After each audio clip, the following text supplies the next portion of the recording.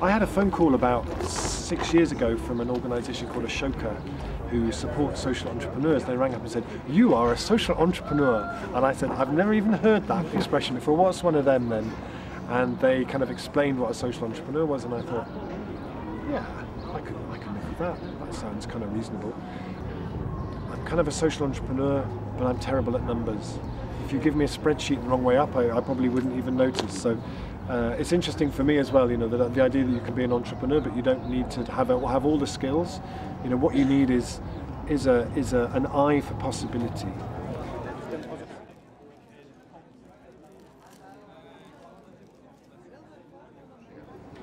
I think we all share a sense that the global economy, as it's currently configured, isn't really working for the vast majority of people. We have a global economy designed to meet the needs of the 1% and not really anybody else. And it generates all kind of externalities that we're just supposed to accept as just being how it is, but actually are just not okay. You know, in England now we talk about there being an epidemic of loneliness. I mean, what kind of economy creates an epidemic of loneliness just as a sort of an inevitable side effect? So I think what's shared here is a sense that we can do things differently, that we can do things better. I think we share a sense that this isn't just an idea, this is happening, this is underway, this is rolling out all over the place, this is growing so very, very, very quickly. So I think we share a sense of excitement about the possibilities that we can create here moving forward. And yeah, I think we share something, I think, which reaches across kind of party political interests. You know, it always strikes me that actually party politics is all just about polarizing people and dividing people down, and people can't talk to each other, and you know that breaks down. Whereas all of this stuff just cuts across all of that. It doesn't matter if you're a socialist or conservative or whatever you are. This is the sharing economy. This is the new economy that's happening. It meets our needs. It's more nourishing and delicious and fantastic than what's currently on offer. So why don't we go with that? Yeah, I think we'll go with that.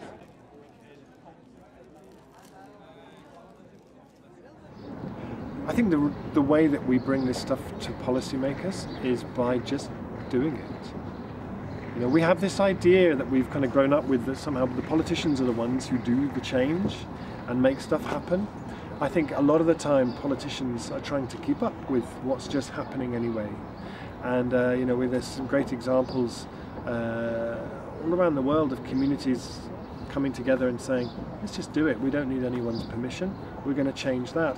And then the fact that they do that, eventually the government realise they need to change policy to accommodate this thing because it's the right thing to do. So I think there should always be an invitation for policymakers and politicians to be part of the conversations. We do a thing sometimes when we have a Transition Network conference, we invite politicians to come not as a keynote speaker, but as a keynote listener. So they're invited to come and just to listen what people are saying and to hear what people are doing, to experience the kind of the buzz, the energy that you get in a room when people come together to think about this stuff. And to do this in the way that we need to, we need politicians, but we can't wait for politicians.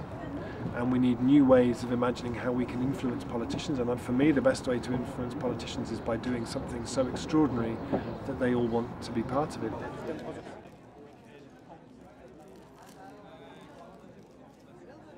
We see here at this event today an incredible flowering of diversity around what the new economy will look like, and the sharing economy and the commons. And I think having networks and people working together is really important. I think it's also really important to be asking all the time who isn't here. You know, it's very easy at something like this to get very excited about who is here and how many people there are and how fantastic we all are, but who isn't here? I'm really interested with the whole question about when people in the climate change movement talk about bringing diversity in the climate change movement, they generally mean more working class people, more people of colour, but actually what about where are the conservatives, where are the right-wing people in that? You know, it's just as important, because these issues become polarised. You know, the left wing like this, the right wing like this, they won't believe this, and blah, blah. So for me, it's really important that we reach out in all kinds of different directions, not just to the places where it feels comfortable.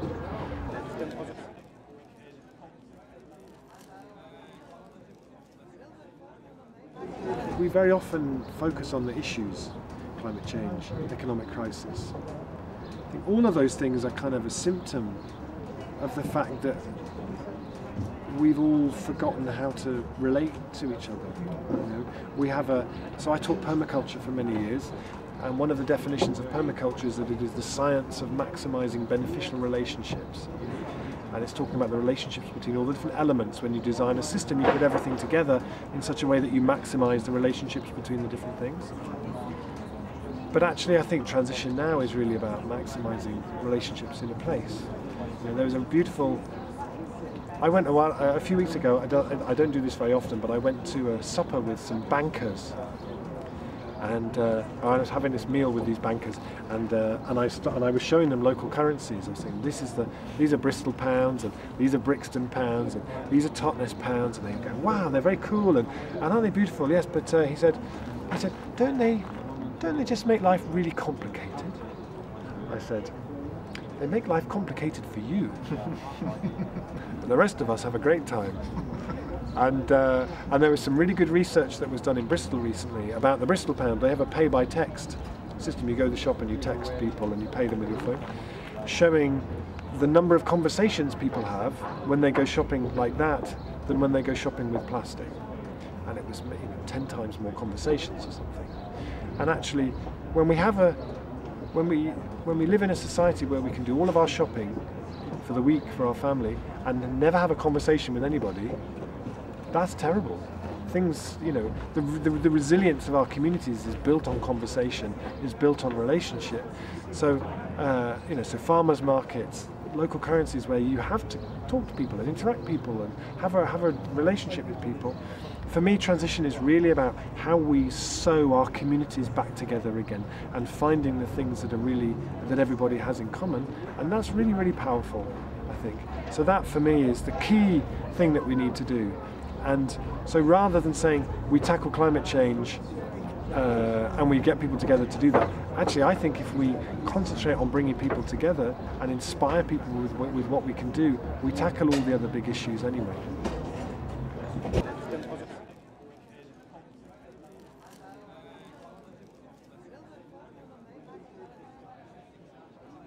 I think it's really interesting as a culture that we don't have the right stories for the time we're in now. We have endless Hollywood films, and there's just been a new Mad Max film come out. We have all these films about everything going horribly wrong.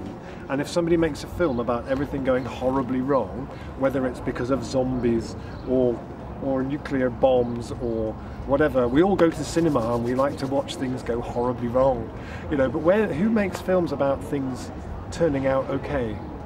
And who makes the films about people coming together and seeing a problem and responding to it with creativity and compassion and creating something remarkable?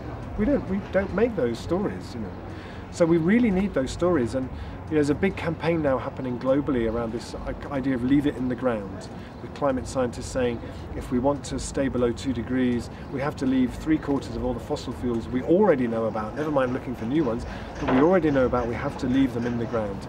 Well, I think that's only going to happen if we have a sufficiently exciting story about what we can create above ground by leaving that underground. So I think we need the stories, but we also need so a lot of what I do is being a storyteller. I go to Brussels, I meet transition people, they say, oh, we're doing this great project, really exciting. Great, then I come to Paris, I tell people, oh, I was just in Brussels, they're doing this. Oh, that's really good. And so you kind of, like a bee, you cross-pollinate stories. And I think that's really what kind of sustains and inspires people. So we need the bigger kind of news stories, but we also need just those stories about people like us doing remarkable things.